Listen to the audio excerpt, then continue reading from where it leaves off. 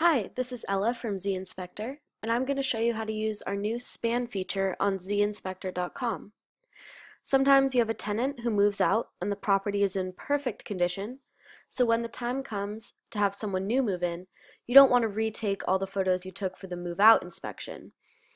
The new span feature allows you to import photos from a move out inspection into a new move in inspection. This can also be a useful tool if you want to incorporate photos from across a long period of time into one report. The span feature is able to look back or forwards a year from any date you choose. Here's how to use this feature to grab photos from a move out and put them into a move in inspection.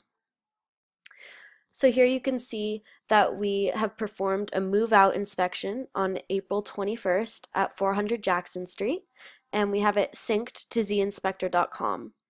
We've also created a move-in report for 400 Jackson Street for 1 day later on our phone, and now we're going to open it up off our timeline. So now once we're in the inspection, you can see that there are no photos. To fix this, we're going to click into this box right here that says span, and we're going to adjust the span by 2 days. We're going to check all activities, and we're going to click refresh. This way the software will know to pull up all the photos taken from the last 2 days. And here are the photos that we took from the move out inspection the day before.